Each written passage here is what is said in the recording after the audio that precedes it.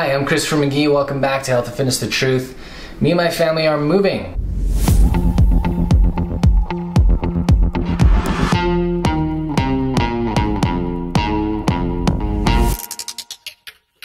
I've got a bunch of boxes all over the place, and I thought this would be perfect time to illustrate the usefulness of what you try and teach your body to do in the gym.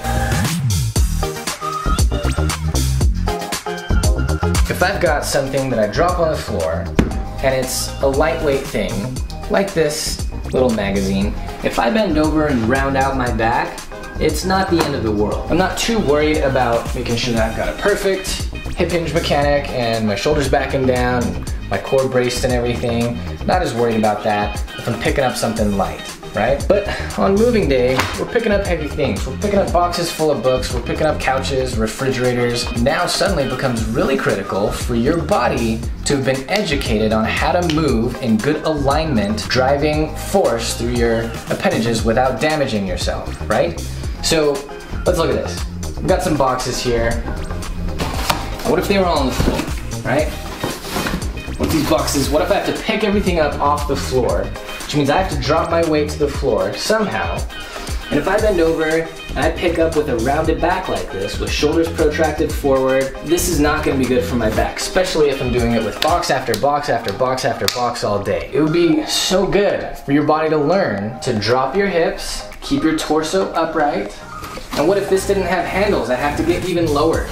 And I have these good hip hinge mechanics. I'm gonna come right here. And what is this? It's a deadlift. It's a deadlift. Look, you bring your feet as close to the bar as possible. They could be in or they could be wide.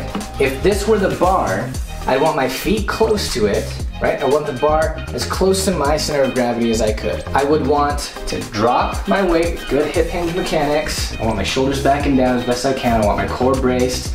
I don't want my shins super far forward over my toes.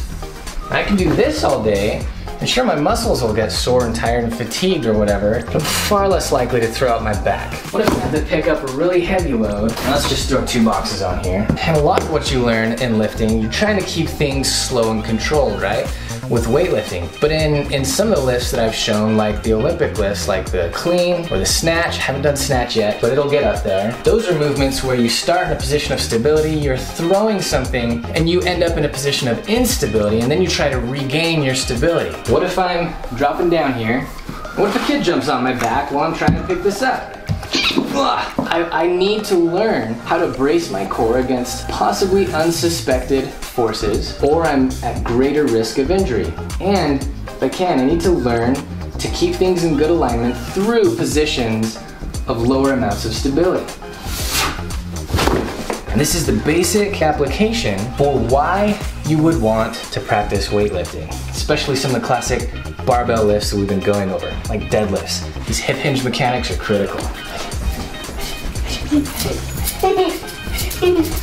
Alright guys, thanks for watching. Hopefully that's helpful. If you did find that helpful, go ahead and share it with a friend you think might be moving or should learn how to lift. And if you have friends who lift, show them this channel as well. Hit that subscribe button so you can stay up to date. This was a bit of a fluke, a different video, but I'll get right back into creating that database of all different kinds of exercises for you. Don't forget, you can find me on Instagram at Health Fitness Truth. Sometimes I post full workouts, and sometimes I post just one workout or one exercise and try to give a lot of good education on one thing at a time. All right, we'll see you guys in the next video.